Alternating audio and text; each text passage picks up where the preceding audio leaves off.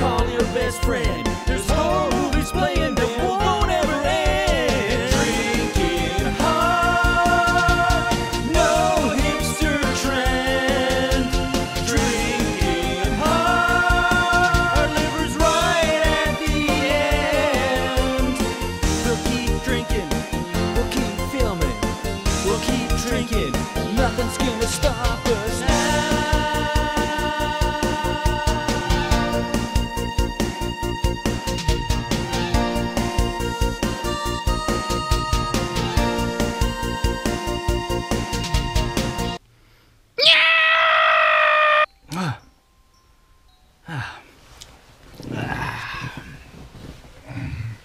Oh man, I had a pretty wicked dream last night. Really? Yeah, I had this awful nightmare. really. What was your dream? Well, it was pretty wicked. We were running around the city. We were kind of reenacting like this 80s, 90s sitcom kind of deal. We were like heroes. It was wicked. But that was my dream. Really? Hello and welcome back to season number 5, our brand new season of frightfully forgotten horror movies. But before we get started, what are we drinking? Today we are drinking Leprechaun Lager. Nice. Today we're going to bring to you part 5 for season 5 of Friday the 13th. This movie gets crapped on a lot. We thought we'd kind of defend it. It's directed by Danny Steinman, and he hasn't done much at all. But he has done kind of a cult classic, which we have mentioned in the past, Savage Streets, starring Linda Blair. It stars John Shepherd. Miguel Nunez is in this, and he is famously in Return of the Living Dead as Spider.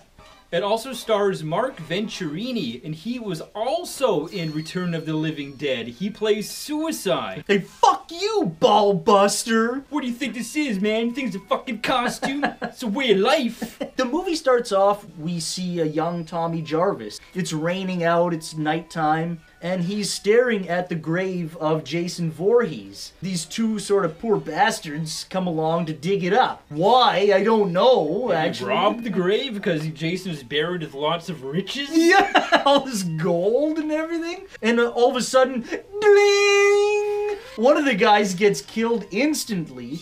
Jason comes out of the grave and notices Tommy Jarvis and starts walking towards him. Old Tommy Jarvis now wakes up in a cold sweat. He's just fucked up, and he's been on all kinds of medication, and he's been in and out of homes his whole life. Tommy gets dropped off at this halfway house, and right away we start getting introduced to the colorful cast of characters here. Of course. It's a slasher film. Even the guy dropping him off, he like opens the door and he's like, "All right, Tommy, time to get out."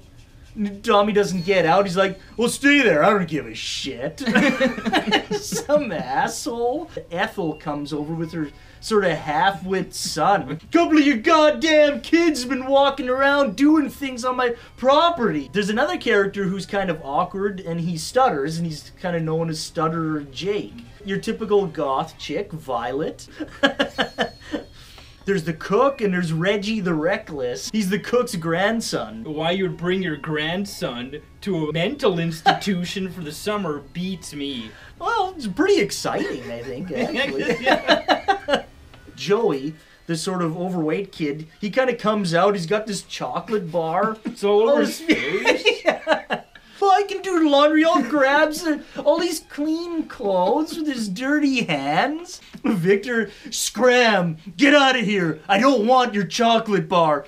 Well, I'll just leave it here for you. He leaves it on the log. Well, fine.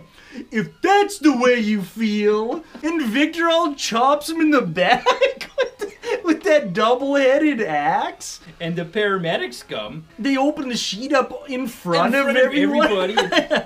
Come on, Roy. Time to get your hands dirty. Yeah.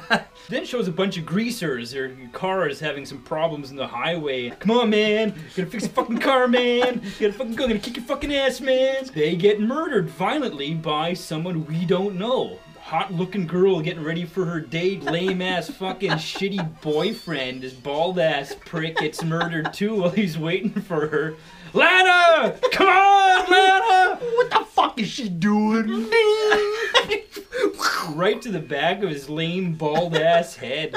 The cops are like, what the hell's going on? These murders happening in this small country-type community. And, of course, well, it's got to be Jason Voorhees. They tell this to the mayor, and the mayor's like, what fucking bullshit? It's not Jason Voorhees. He's long dead. Tommy Jarvis keeps having all these visions and nightmares, and he sees Jason Voorhees all the time. He's also usually around whenever these murders are take place. happening, right? It is a bit of a whodunit movie at this point. Is it Tommy Jarvis because he's having these visions? Or, you know, there's Ethel and her asshole half-wit boy who are mad at all the kids at the halfway house? Who is it? Yeah. Or is it Jason Voorhees? Some of the kids at the halfway house start getting killed off. And then Jason bursts through the door. Typical Jason style. Yep. It shatters. It just explodes.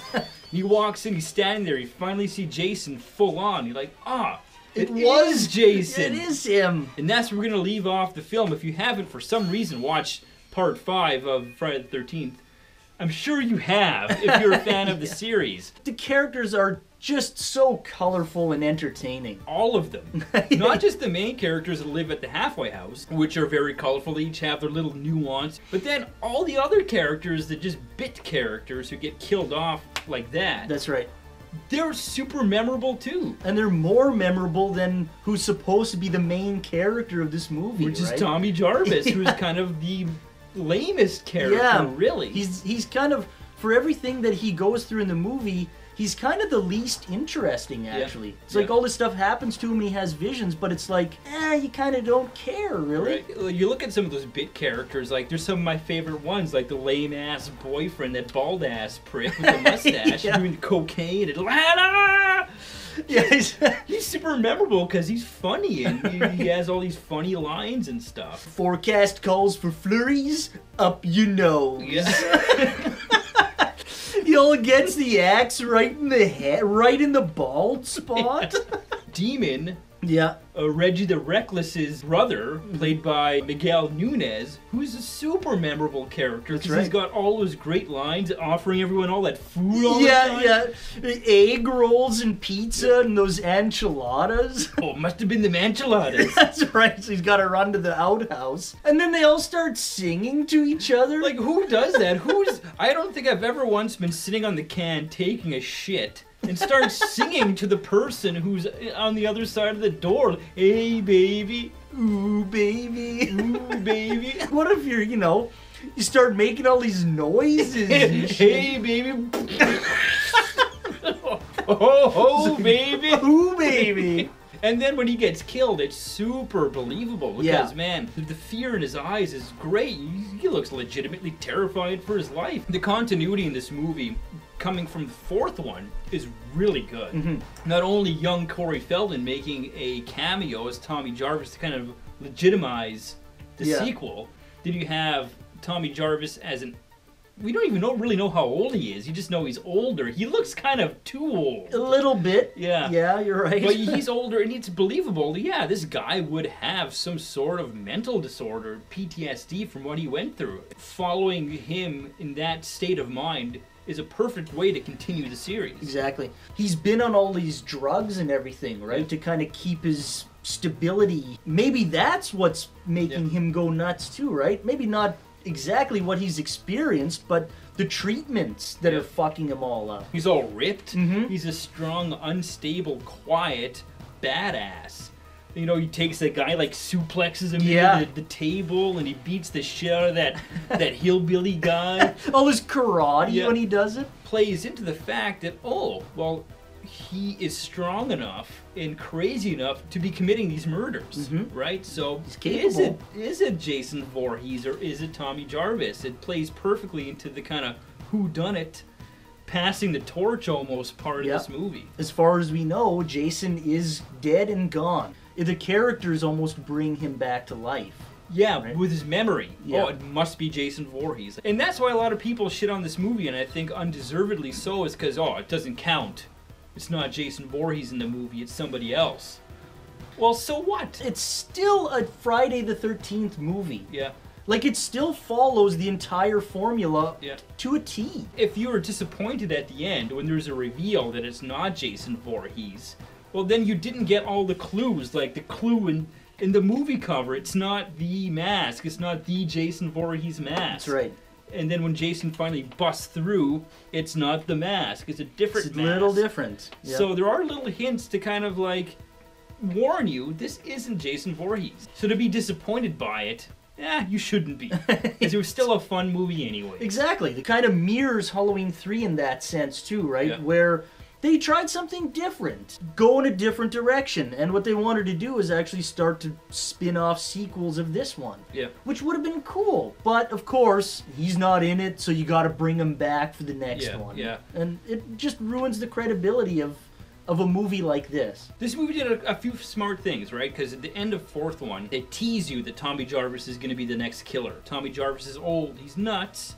They tease you, it's Tommy Jarvis is the killer in this movie. He's not. They fooled you again. Then at the end of this movie, he goes crazy again. Yes. So it's like, okay, the next movie, it's definitely now, for sure. It's going to be Tommy Jarvis in the next one, right? They could have went in so many cool directions, but of course they just had to cop out and bring Jason back to life again. It foreshadows Jason Lives quite a bit because it starts off the same way Jason Lives starts off, with the digging up the grave and Jason coming back to life. And it's Tommy Jarvis in the sixth one that digs him up, which is kind of neat how they bridge that gap. And it's Tommy Jarvis watching them dig him up in this movie. Yes. So it's very cool. Yeah. Time to get your hands dirty. Yeah, it's like, what does that mean? So a lot of cool foreshadowing in this movie. A lot of people probably don't get because it's just a slasher. Still very enjoyable. Yep. It's a good whodunit. The kill count is high. The kills themselves are wicked and memorable. The acting on everyone's part is really good. What's going to happen in the next one? There's got to be a next one now. And it makes you want to see the next one. Exactly. So they actually did set it up perfectly. It's just that sadly didn't go that way. Yeah. So if you've watched Friday the 13th Part 5 in the past and kind of like, it's not Jason, it kind of it doesn't count, we beg you to revisit it. It deserves it. Yeah, look at it in a different light and enjoy it for what it is. Exactly.